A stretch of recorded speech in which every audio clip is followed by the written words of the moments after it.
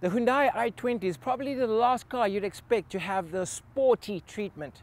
But with manufacturers such as Opel, Chevrolet, as well as Suzuki, all bringing out their sporty versions of their B-segment cars, perhaps the Koreans thought, hey, why not? The Sport is distinguished from lesser i20s by the fitment of side skirts, more aggressive front and rear bumpers, and a roof spoiler. Our favourite touch though is the thin spoke 17-inch wheels, which give the car a customised look.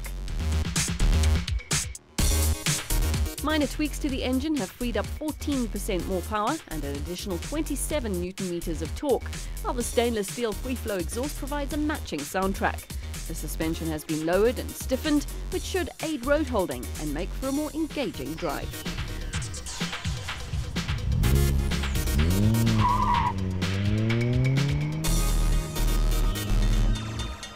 I must say, just from the outside, it looks the part. It looks really good.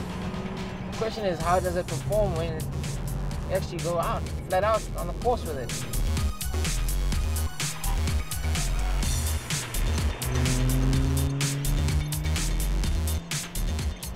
Even from the inside, it does sound sporty, you know. The acceleration is not mind-blowing, but it feels a little bit more racy than the standard model. And even from the handling point of view, it's sharper and it's more engaging.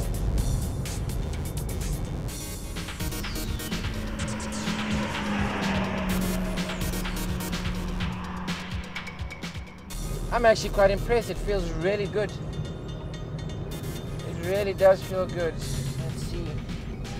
Solid brakes. I think even the tires make a big world of a difference.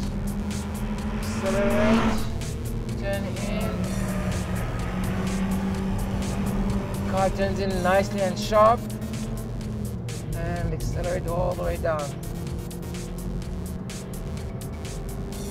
And the last corner, hard on the brakes, get it right, turn in.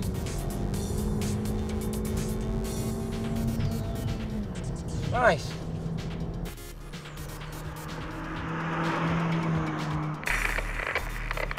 Today we drove the Hyundai i20, the sporty version. I must say I was fairly impressed with the looks of the car, especially with the skirtings as well as the added bumpers at the back. But in terms of performance-wise, I wish it could have had more vooma. But nonetheless, I would drive this car on a daily basis.